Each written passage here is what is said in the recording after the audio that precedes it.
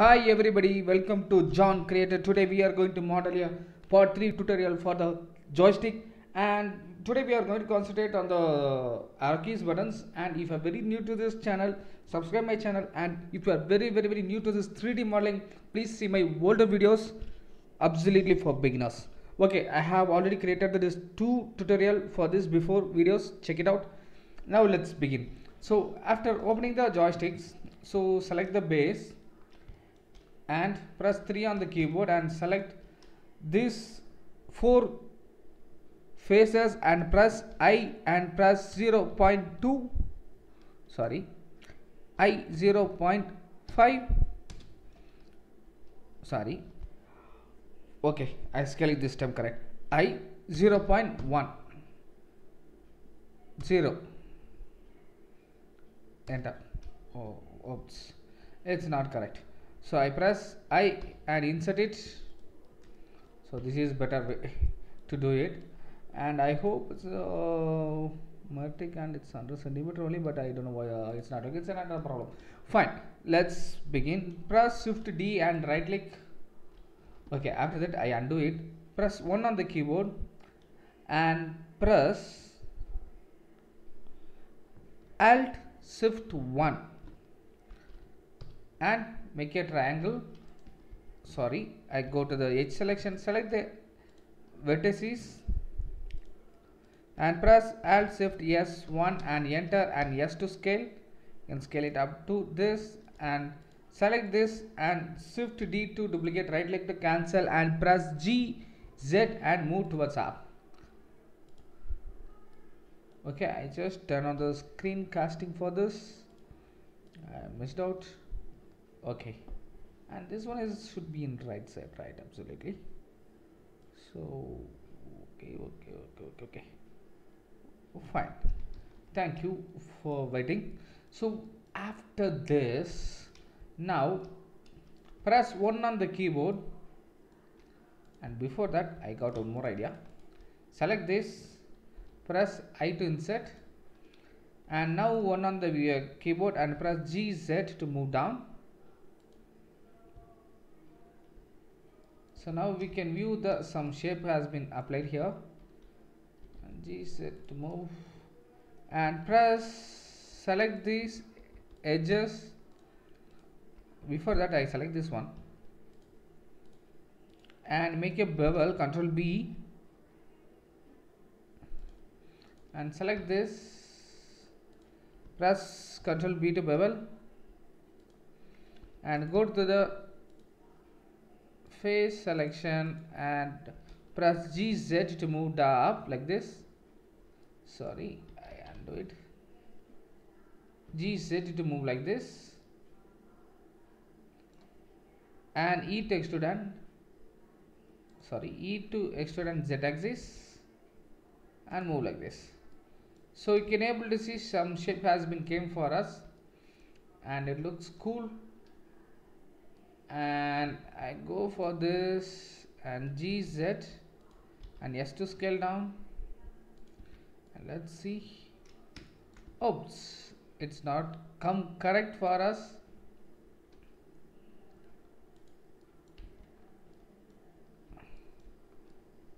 Okay, we can fix that issues which is getting not worked properly.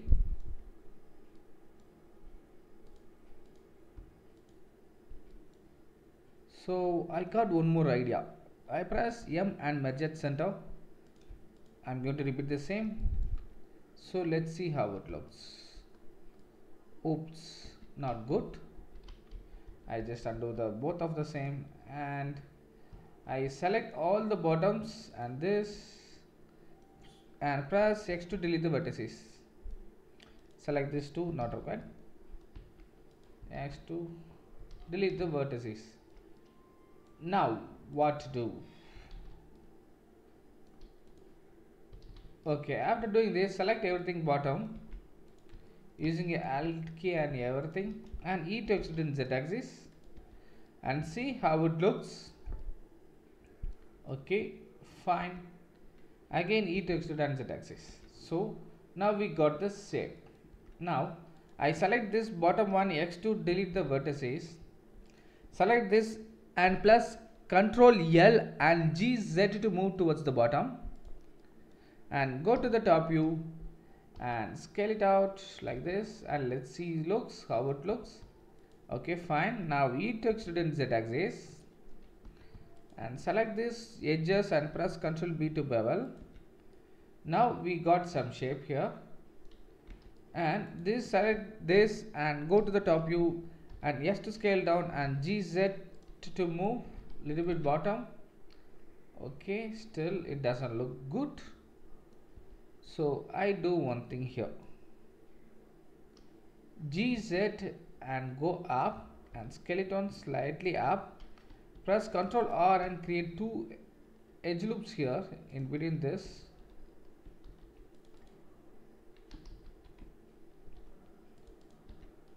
And now we can able to see here is some bottom.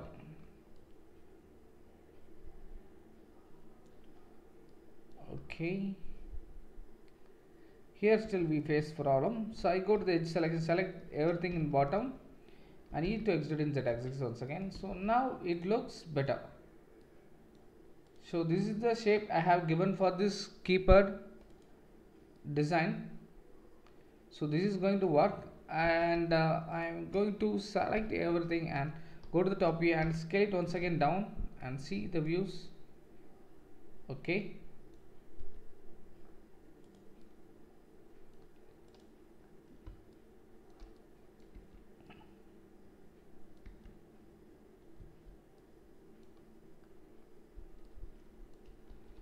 and create one edge loops here to avoid that circle which is going beyond that.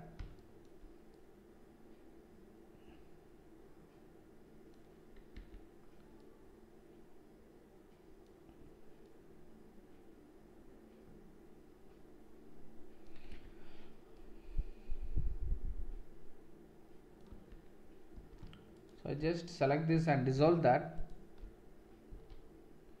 dissolve the edges, and now let's see it's better.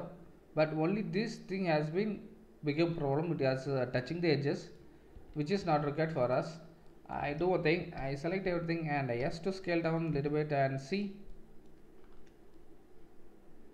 but still I face the more gaps here. So I'm going to make it up and see. Okay,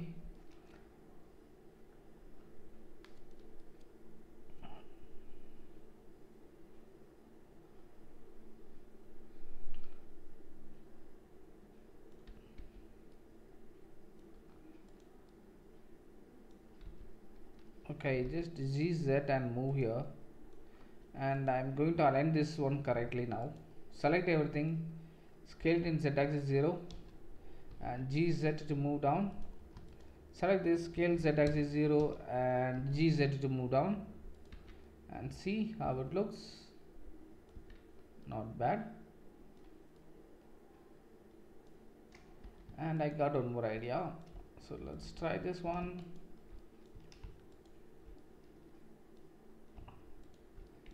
Okay, that if I do, if the shape doesn't comes correctly, so this one let it be here. I don't think I just M and budget center, shift R to repeat the same, and let's see. Yeah, fine, finally we got some look here, which is requirement here. Okay, I just press Ctrl L and Shift H to hide other things. So now G to move, now G to move, G to move, G to move. I select this one, Alt using the Alt key, X to delete the vertices, not required. I'm going to select this and E to extend Z axis. Now it looks the better look. Okay, now I'm going to repeat the same for this. Merge at centers, shift auto repeat, shift auto repeat.